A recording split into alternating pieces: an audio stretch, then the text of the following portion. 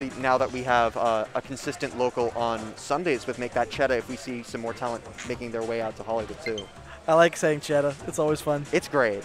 I mean, but Cheddar is also an amazing. I have not been to Chedda's yet. Really? No.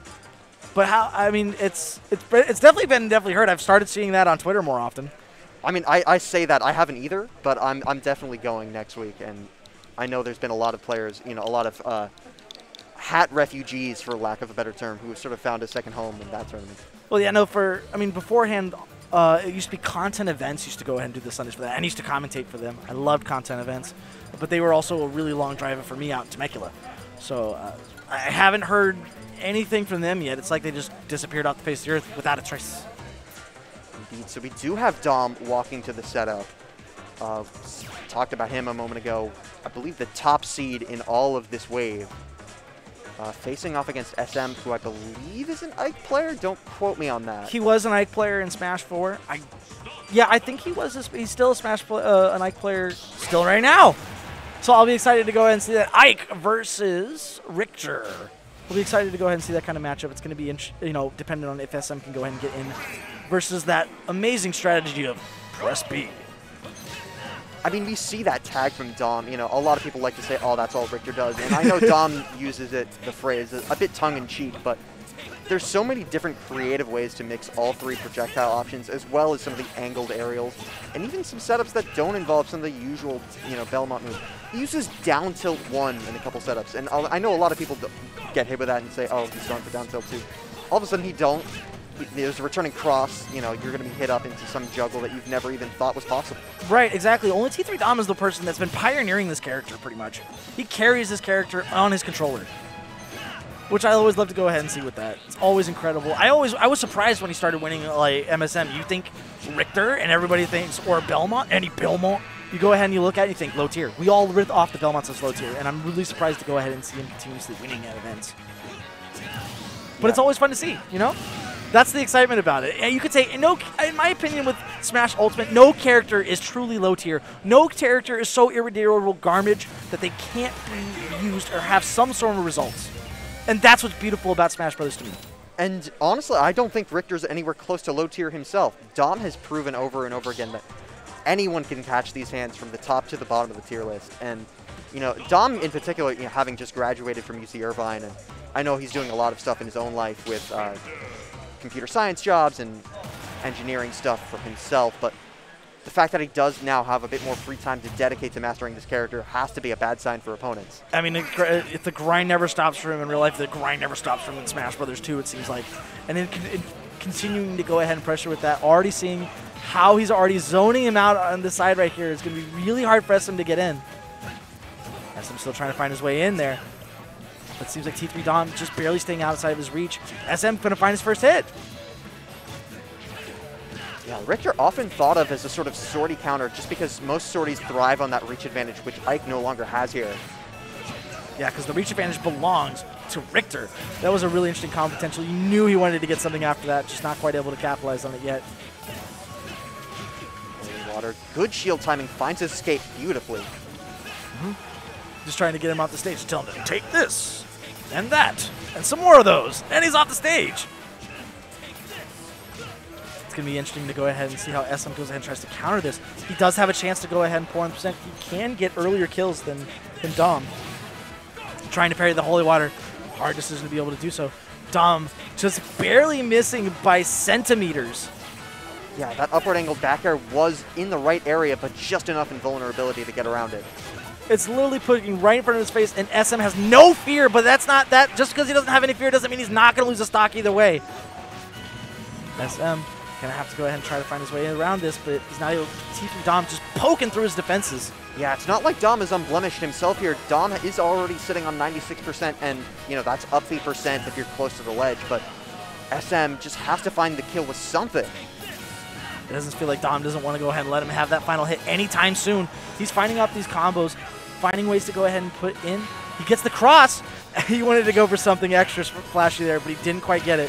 Gets the dash attack. It seems like Dom just dropped that shield a little too early, and SM going to find himself a stock. Finally on the board with that timing mix up there. Jumps to that ledge for a bit of refuge. Oh, he gets the down air into neutral air. Good conversion for him to start with. Catch the cross. He's trying to find his way in there. That poke keeps pressuring that shield so well. That short hop cross trying to bait him into jumping, but SM not taking the bait. SM going ahead and trying to find some of his percentage right here. He's got 70% and Dom off stage. Could he capitalize? Just barely making it back. T3 Dom working out. The percents are even. Oh! Love that. Beautiful weight on the spot dodge and covered so much space with that down smash. Ooh, SM firing right back. This is 0-0, one stock apiece. I mean, one good read deserves another, right? Absolutely. Any book deserves a sequel. Debatable. Wait, but finding out inside there, T3 Dom has actually the percent deficit at the moment. SM still has to go ahead and find his way in. But once he finds his way in, he's going to hit hard. He's off the stage. Oh, interesting conversion. Not able to get the full combo that Dom wanted, though. Returning cross. This time, that forward cross.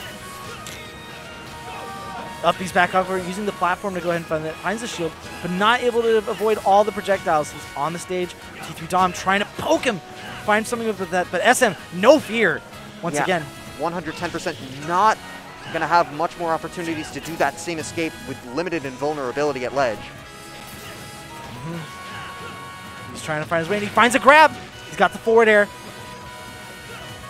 Side there. Dash attack, just barely hopping over it. Good air dodge back to stage, but he finds it with that back air. Angled at the right angle just to go ahead and catch him at the ledge there. T3 Dom going to go ahead and take that first game. Yeah, Dom with the knowledge there. Just a moment ago, SM escaped at 110, that exact same sequence, just because he had that extra invulnerability at ledge. Sitting at 140, you're going to be able to be hit just a little bit earlier, and Dom takes advantage of that. Absolutely with it. SM also was taking really great advantage getting his aerials. Once he got in there, he got in. Every single time he went ahead and tried to put his conversions at the best as possible. It's a really great eye play like we saw earlier today even too. So it'll be interesting to go ahead and see to make sure that now that T3 Dom is up a game. He's only got one more game to go ahead and make a chance to at least make it 1-1. Put himself on the board. Yeah, best of three. So obviously now or never for SM, but already knowing you can take today's #1 seed of the entire pool down to the wire like that, that has to be a good sign. Yeah, no, he's got a good grab off the side there.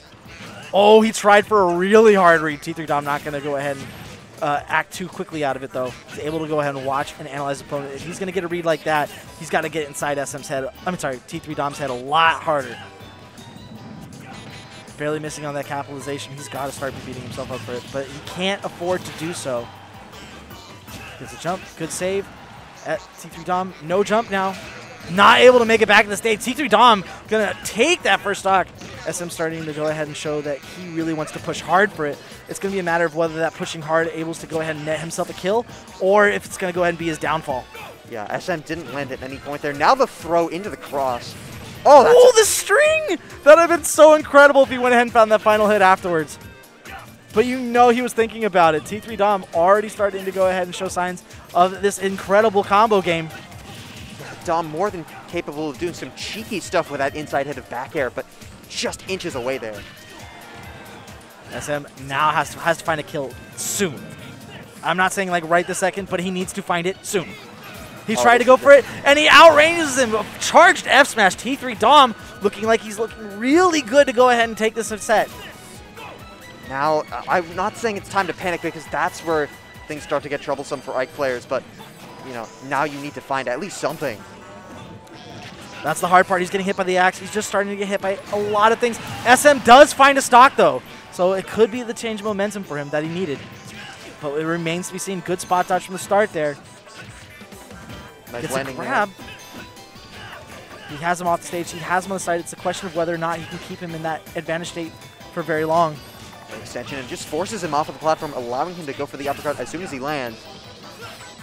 He's starting to avoid a lot of these things. SM starting to really clean it up. He's starting to get some movement. Breathing some life into his own play there. This could be interesting. It's very possible he could go ahead and look like he's taking the stock. Finally punishes the end lag on that jump cross. Excuse me, it was way too soon to go ahead and call something like that. Oh my gosh, the cross into the axe.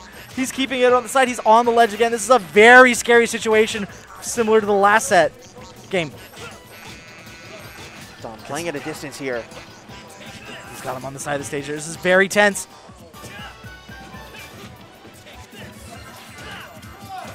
He wants to go ahead and find this kill. He's looking for it, but he's not finding it. SM really looking forward to it. It gets on the other side of him, but he's not going to...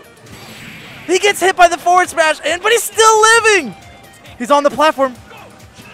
He doesn't want to be on the... He gets the cross. He tried it for the backer, just barely missing. He has the stage for himself, but he is in a really, really rough situation right now. He gets that kill, actually. Last stock on 3-3 Dom. SM with some rage. He would need a miracle to make something happen. I don't think SM's going to make it much farther than that. It could be that T3 Dom has this, and the axe is barely going to go ahead and clip him on the ledge. T3 Dom advancing to the next game. SM certainly did